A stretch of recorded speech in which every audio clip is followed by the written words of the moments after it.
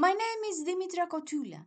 I'm an art historian who specializes in Byzantine art and currently curator at the Greek Ministry of Culture. Today, I'm going to talk about briefly a post-Byzantine icon and its history.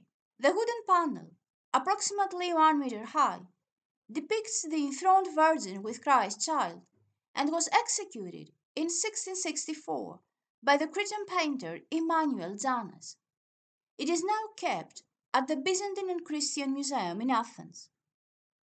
The Athenian Church of St. Andrew preserves precious hagiographies of the strict Byzantine style, but these were damaged. The hagiographies were marvelous works of art and constitute invaluable examples of post-Byzantine fresco painting.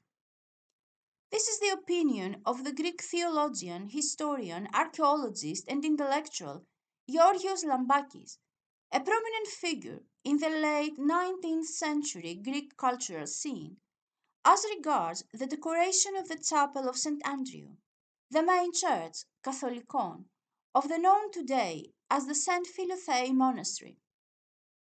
The icon of the enthroned Virgin with Christ child decorated the iconostasis, the sanctuary barrier in that church.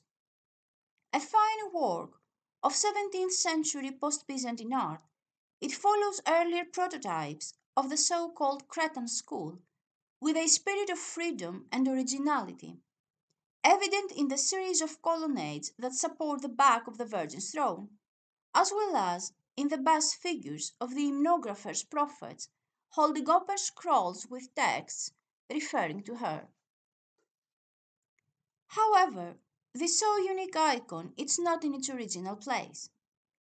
St. Philothei was an extraordinary woman, born Regula Benizelou to a wealthy aristocratic family in 1522. The recently renovated house constitutes a unique symbol of 16th century secular architecture in Greece.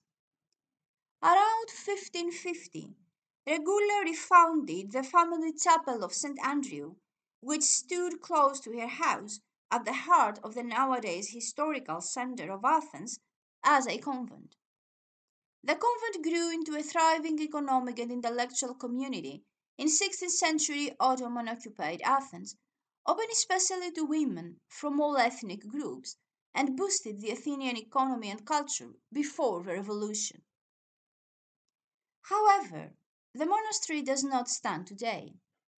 In AD 92-93, the monastic complex, the chapel of St. Andrew included, was demolished as part of the newly established modern Greek state agenda, which favored, under the influence of the predominant European Romanticism, the classical over Greece's Byzantine past.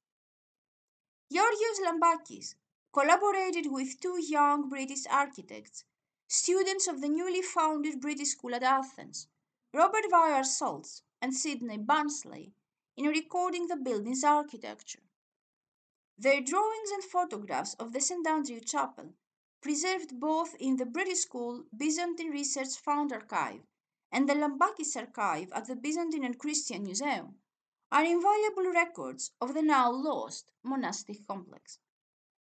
Thus, the icon of the enthroned Virgin with Christ child constitutes a unique testimony of the Athenian history before and after the 1821 War of Independence.